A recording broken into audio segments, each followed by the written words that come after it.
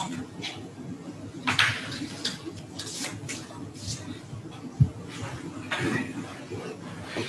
hello everyone, welcome to all of those who are joining us today virtually, and a very warm welcome to those who are joining us today for the first time. So this is our third Cafe Sci event that's been held online, and we'll most likely continue to have these online for the interim at least. So before we start, I'm just going to go through a few housekeeping for those of you that haven't used Zoom or aren't familiar with how Zoom works. So either the bottom or the top of your screen, you'll have a panel, and on that panel it will say Q&A for the question and answer. So if anyone does have any questions throughout the session, please feel free to pop it in there, and then after the presentation I'll look in there and then answer any of the questions that you popped in throughout the presentation. So we'll have about 10 to 15 minutes at the end of the presentation for questions. So moving on, I'm delighted to welcome Dr. Mark Buttigieg to our virtual Cafe Sci event on childhood vaccinations. And more topical than ever at the moment, vaccinations is one of the major health breakthroughs of the 21st century, which has brought some dramatic improvements to child health and all health. So I'll hand over to Dr. Mark to talk in more detail about this. And Dr. Mark, over to you. Okay, so thank you very much. And thank you to Queen Mary for inviting me for this Cafe Sci. So I hope this will be interesting for you. What we're going to cover is sort of touch upon all about what childhood vaccinations are. In terms of what we're going to cover, this is sort of a quick summary of the points we're going to touch upon. And we're going to talk about the historic perspectives of vaccine development. We're going to touch upon as well the issue of vaccine trust and mistrust, leading to people questioning the need for vaccination, or what's also termed vaccine hesitancy. We're going to also discuss a number of common myths regarding vaccinations, and we're going to try to debunk them with scientific evidence. And given that we're in Malta, we're going to touch upon the current national vaccine schedule, which was significantly ramped up in terms of the amount of vaccines which are currently available through the national health system, free of charge to our childhood population. We'll also touch upon some vaccine practical points, which parents time and time again ask us about. And given that it's quite topical, we'll just make a quick mention regarding COVID-19 vaccination development.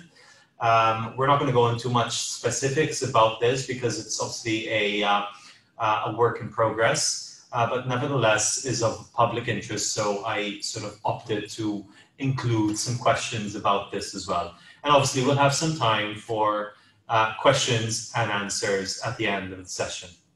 And you can always post your questions through the appropriate links.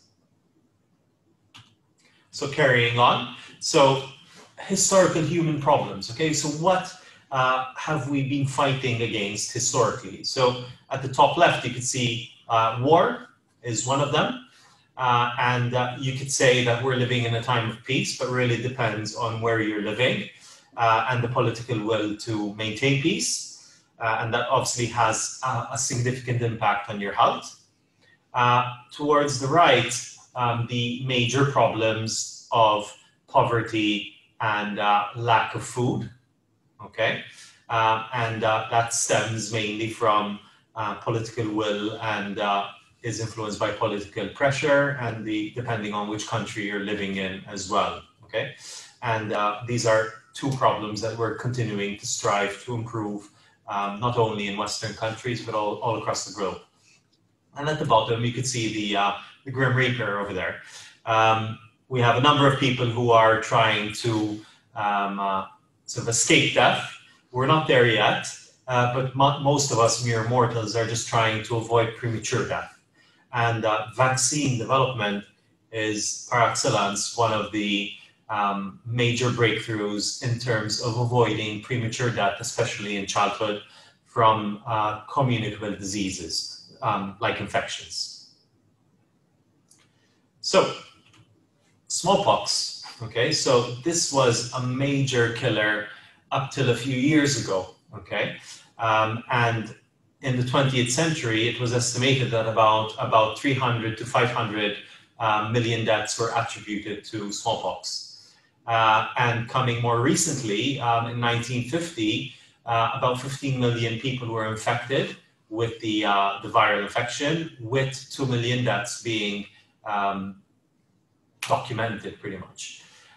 With a significant drive towards vaccination, because we already had a vaccine for smallpox, which was orchestrated by the World Health Organization back in the 70s, the WHO managed to lead to a global eradication of smallpox back in 1979. And this was a major undertaking involving a number of countries and a huge amount of human resources to distribute these vaccines to the far reaches of the earth.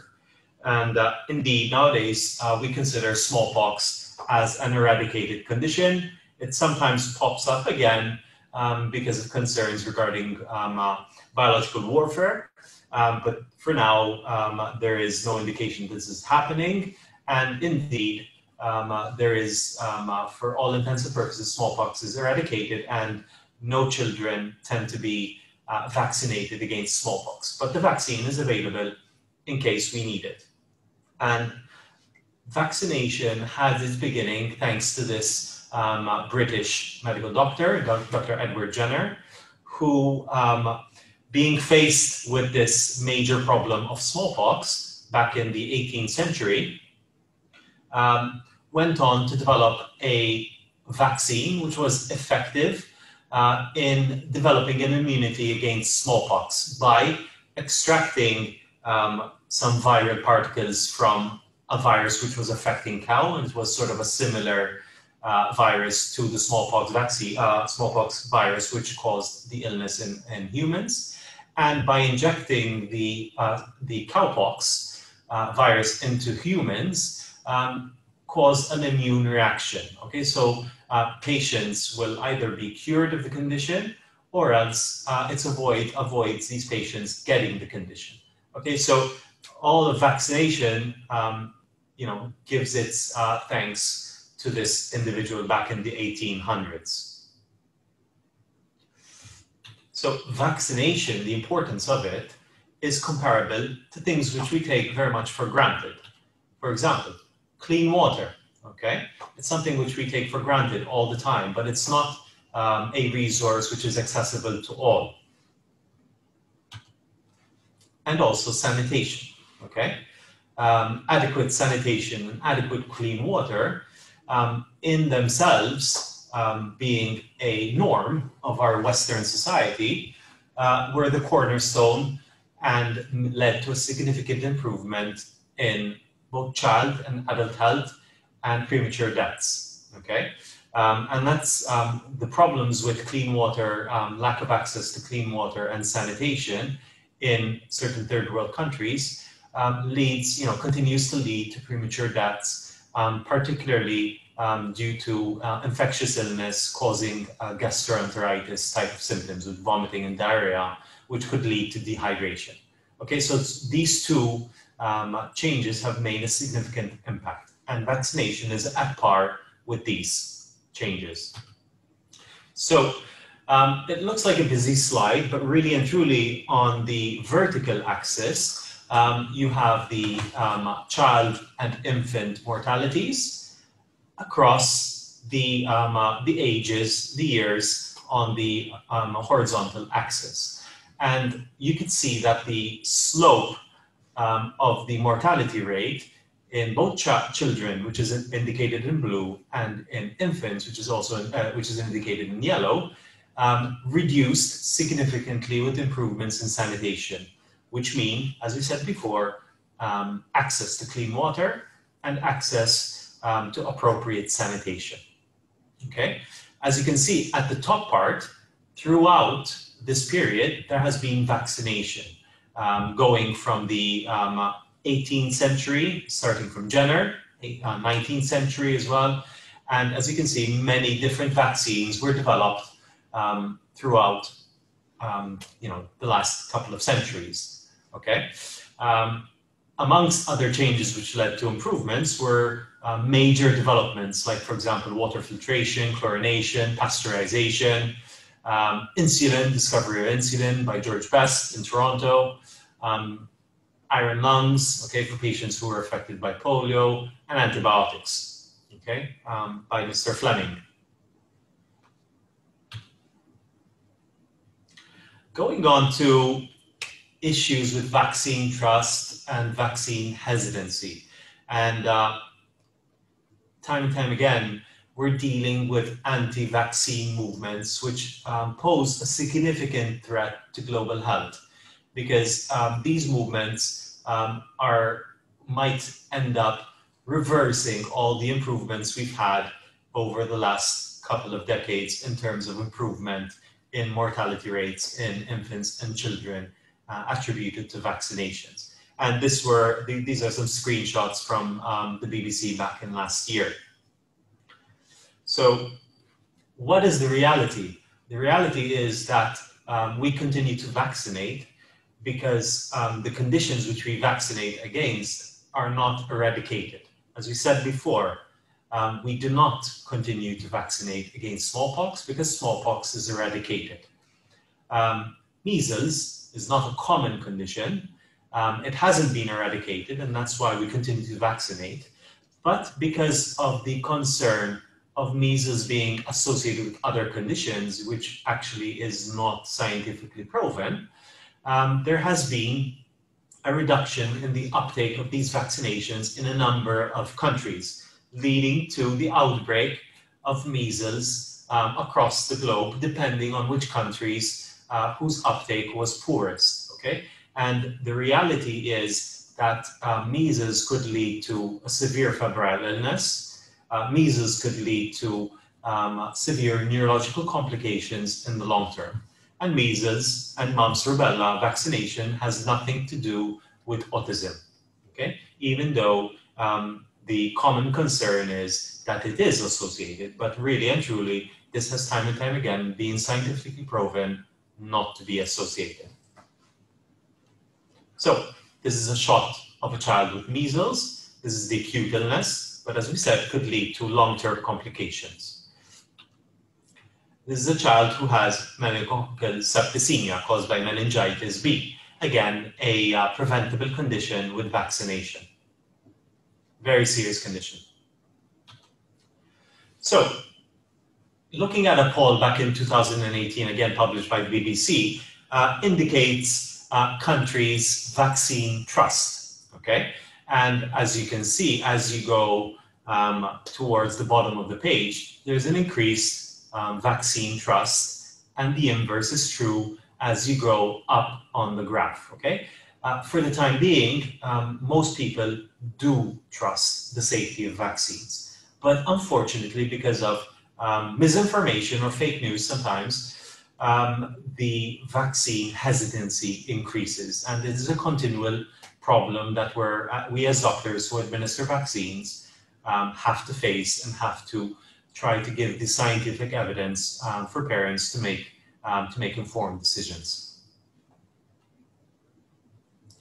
So, looking at Malta, okay, during the study, so 95% or so of children in Malta tend to be vaccinated, okay? And a good majority of patients and parents in Malta who were asked these questions during the survey indicated that they agree that vaccines are safe. A good proportion also of Maltese respondents believe that vaccines are effective. And also, a good proportion, a vast majority of parents feel that vaccines are important for children. And that's a good thing to hear, okay? So vaccines are obviously available, and national health systems are continuing to try to widen the amount of vaccines which are available to their children cohort, because vaccines per se are expensive, and if the government can cover the costs, that will improve the vaccine uptake. So this is a quote from Dr. Flavia Bustarel, who was a former Assistant Director General for Family and Women's Health at WHO. And she states that vaccines are available, but myths around them discourage patients from immunizing their children. Our job as medical professionals is to bust these myths and promote the benefits of immunizations more widely. So, myths are never ending, okay? But these are a few of the commoner myths that we might encounter. For example, fact number 1.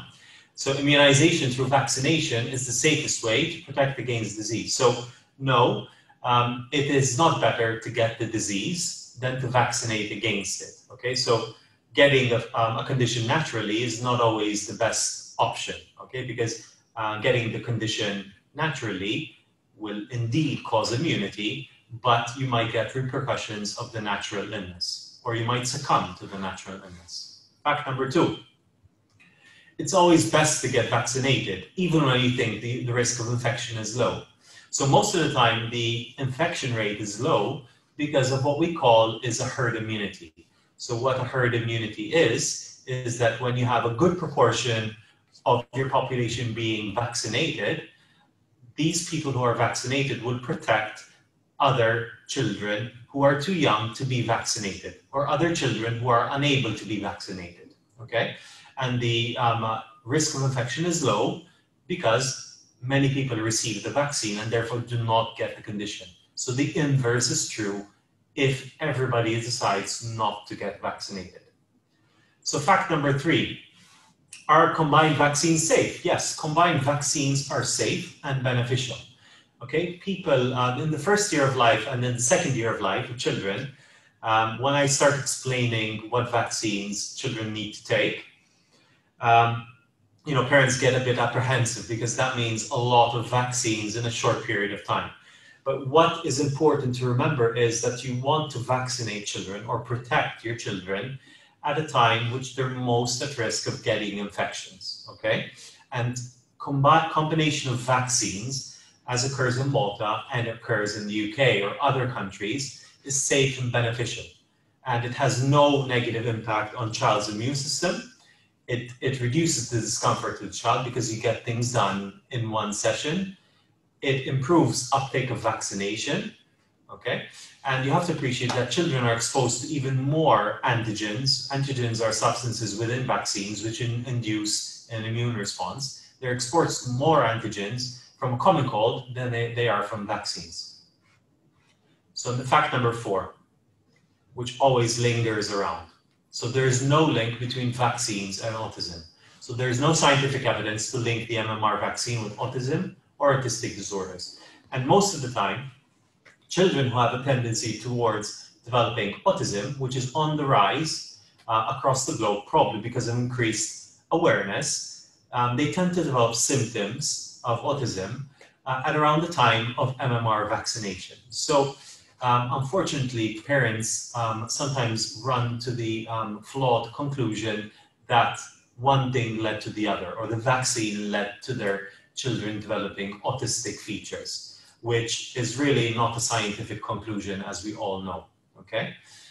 This unfortunate rumor started with a single study in 1998 and was quickly found to be flawed and removed, okay? Fact number 5. So if we stop vaccination, deadly diseases will return. And this example is clearly indicated by the poor uptake of the MMR vaccine, okay? So even with better hygiene, sanitation, and access to safe water, infections will still spread, okay? So sanitation and clean water is not enough on its own, okay? So people need to be vaccinated, and infectious diseases that have become uncommon can quickly come back to haunt us, okay?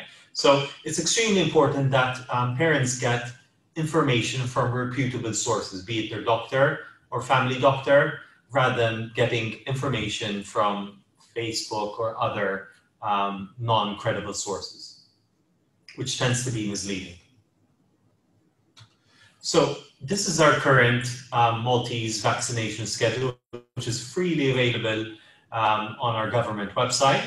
And on a positive note, over the last few months, the government has invested quite significantly in boosting up our current national vaccine schedule.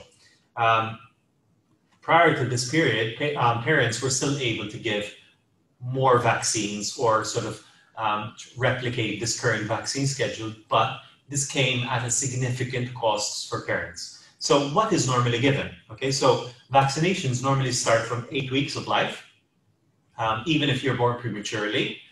And they start with the 6-in-1 vaccine, which includes diphtheria, tetanus, pertussis, polio, and Hib and hepatitis B. We also give the pneumococcal vaccination, which is against a bug, a bacterium, which could cause chest infections and meningitis in children. And we also give meningitis B vaccination.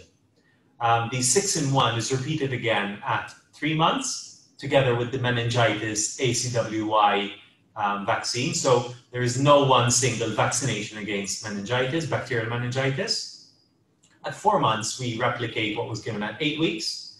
Then vaccines continue again at 12 months, giving boosters and new vaccinations, mainly the MMR vaccine at around 13 months, okay? And then you have boosters at a later stage at around 3 years. So you can see in the first year of life and in the second year of life, there are a number of different vaccines which are recommended, okay? Only the first 3 6-in-1 vaccinations tend to be obligatory by law in Malta. In the UK, none of the vaccines tend to be obligatory by law, and obviously each country has its own regulations, but I try to insist with parents not to consider it as such, and they should be convinced into the need of taking the vaccines rather than being forced into taking them for various reasons. But schools in Malta might ask, normally always asks for our vaccine history for any child which comes to write up to enter any particular school, and schools have the right to refuse children who are not vaccinated properly to protect their other children, other students in school, okay? And then at 12 years, the HPV vaccine, which is the cervical cancer vaccine, is given, and that is normally given to girls at 12 years of age. And then you have a school-leaving boosters between 14 to 16 years.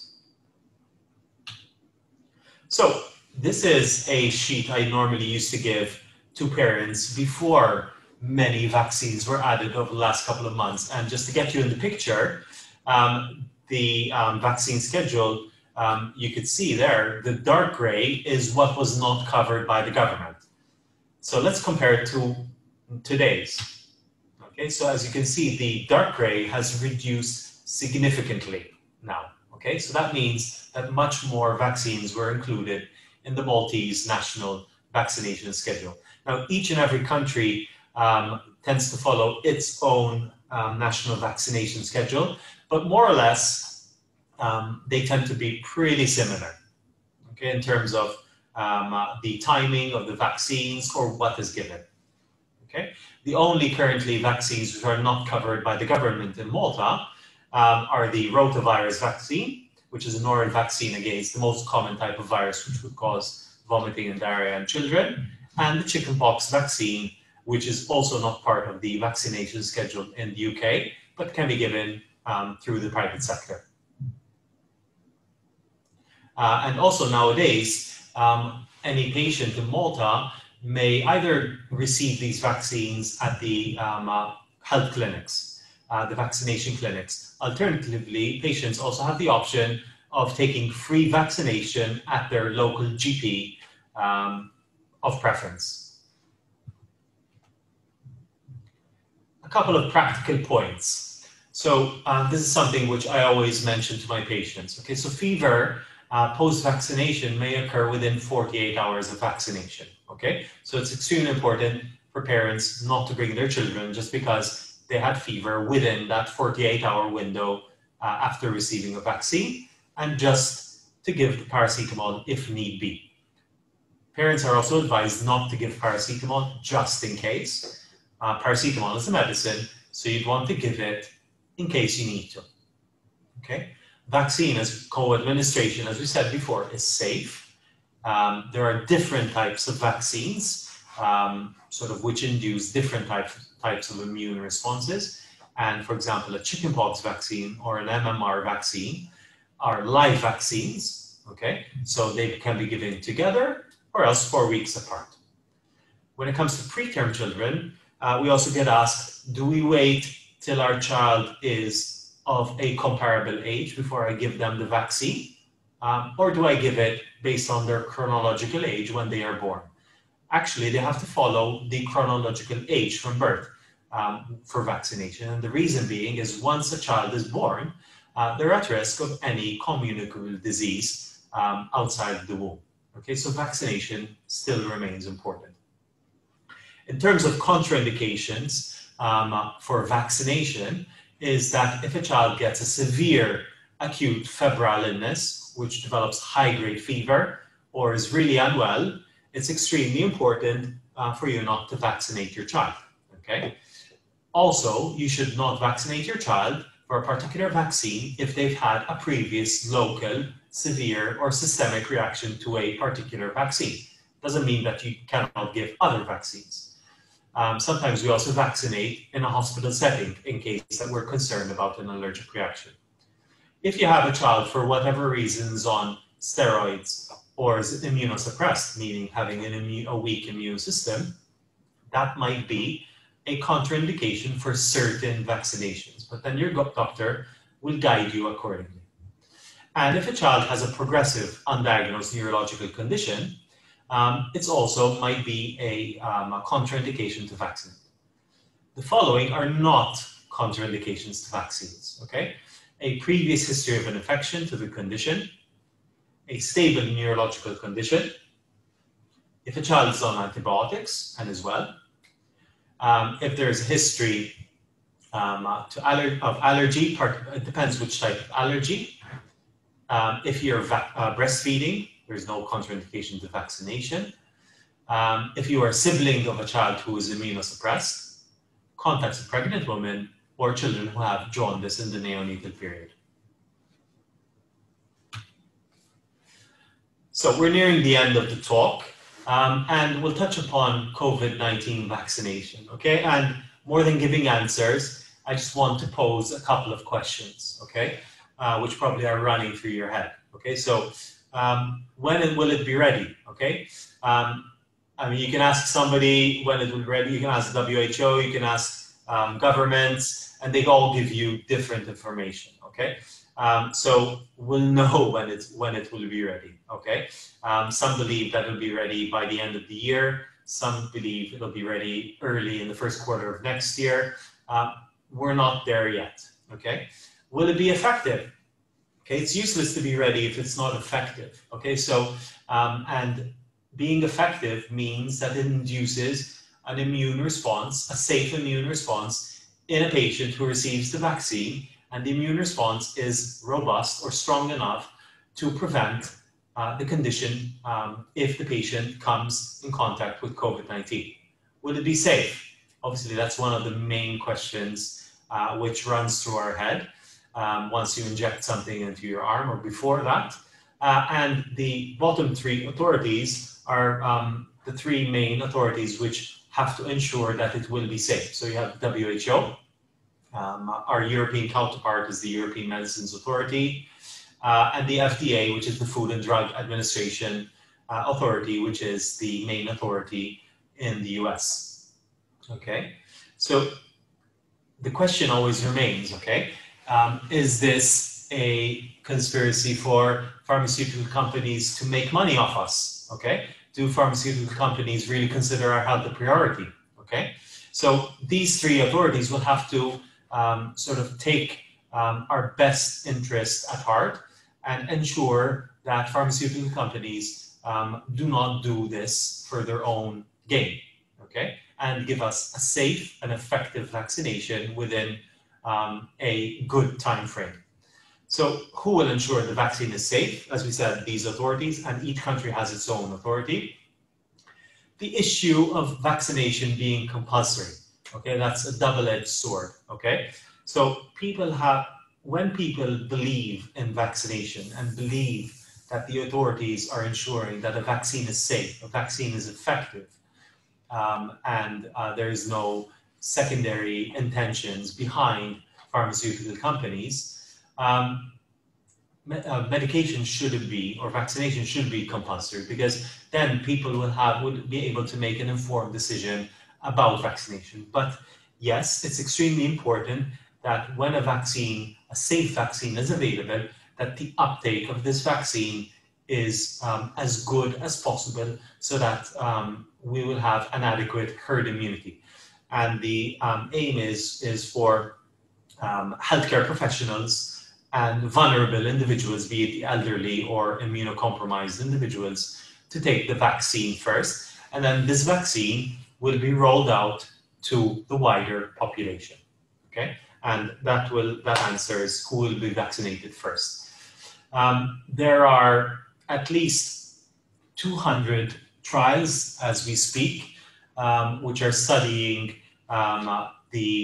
or trying to develop a COVID-19 vaccination, and about 35 to 40 studies are at advanced clinical trial stages. Okay, and the UK, for example, is pretty advanced as well. Okay, and we hope that we receive a safe vaccine, an effective vaccine, in the shortest time frame possible, but ensuring, above all, our safety.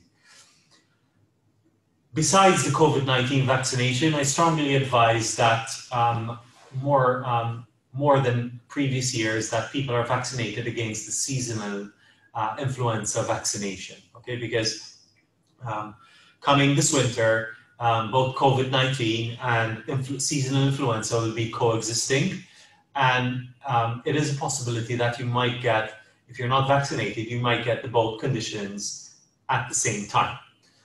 Which could increase mortality significantly. And as far as we can do, let's try to avoid what we can. And until we have a safe COVID-19 vaccination, we will have, for sure, coming the next few weeks, a safe seasonal influenza vaccination, as we always had every year. And we have to do our best to take that vaccine. I'm taking it. I hope you will too. So coming to the end of this talk and giving space for questions. So vaccines is one of these era's greatest health achievements. And I hope I brought this across. And time for your questions. Okay, thank you so much, Dr. Mark. So as I said at the beginning, we really do welcome your questions. So to ask a question, if you either it's either at the bottom or the top of your screen, open that. We've got our first question just come through. If you just type in your question, then I'll read it out for Dr. Mark to answer. Okay, so our first question is, how soon can adverse reactions show up in the following vaccinations? What are your recommendations when a child experiences a severe reaction, and what should parents do? Okay, so whenever you inject a vaccine, that will induce an immune response. Okay, that doesn't happen immediately. That happens over a number of hours. And I mean, the most common type of reactions post-vaccinations are mild, namely fever or swelling or redness around the vaccination site. So normally, if any adverse reactions were to occur, they would normally occur within a few hours of receiving the vaccination, and definitely within the 48-hour time window. Going to the same question, answering Daniela, what are your recommendations when a child experiences a severe adverse reaction? So if it's severe adverse reaction, which is something which you cannot predict, it's extremely important to seek medical advice. And obviously, hospital A&Es are open 24/7. And it's extremely important to seek medical advice as soon as possible, just in case there's an allergic reaction which requires immediate treatment. Okay, thank you. So our next question, are vaccines for children compulsory? Right. So obviously it depends which country you're living in. As we said, in the UK, no vaccines are compulsory, and in Malta, the second, third, and 4-month vaccines, actually the diphtheria, tetanus, and pertussis, and polio vaccinations tend to be compulsory in Malta. And obviously, if a child is not vaccinated in Malta against those three or four conditions, the vaccine clinic will be sending a letter to parents sort of indicating the importance of vaccinations and indicating what the law states. Other countries have imposed compulsory vaccination. Depends which country you're living in. Normally this was instigated because of extremely poor uptake of vaccinations, leading to reemergence of communicable diseases. Okay. So our next question is regarding the vaccine schedule. Why don't you recommend spacing out the vaccines using an alternative schedule? For example, increasing the intervals between one vaccine and another. And the second part of that question is there any correlation between vaccines as to when they were given? So in terms of how we space out vaccinations, so whenever any medication or vaccination is introduced, there is a summary of product characteristics, which is called an SPC. And the SPC clearly indicates when a particular vaccine should be given, at what age, and how they should be spaced out. Okay, so normally national vaccine schedules follow these SPCs, the idea is trying to follow these SPCs as closely as possible and trying not to space out the vaccination wider than it's supposed to be, because you have to appreciate that we do not give one vaccine against any condition, because each dose boosts the other. And if you space them out too much, what can happen is that you might lose the immunity that you received from the first vaccine, and the second vaccine might not do such an effective job as it did before. Is there a correlation between vaccines as to when they are given? Obviously, the National Health Vaccination Schedule is spaced out in an appropriate manner to follow the SPCs, it sort of, you could say, guarantees that the vaccine is as effective as possible to whoever is given these vaccines. So moving on to our next question. So when can newborns, and what ages newborns, be given the regular influenza vaccine? So when it comes to the seasonal influenza vaccine, the lowest age limit to receive the vaccine is from 6 months of age. And in fact, in Malta, it is given free of charge every year to children from 6 months up to 5 years of age. Beyond 5 years of age, it can still be given to children, but parents will have to self-fund. And normally, the influenza vaccine, if you're giving it for the first time in children under 3 years, they need to be given 2 doses 6 weeks apart.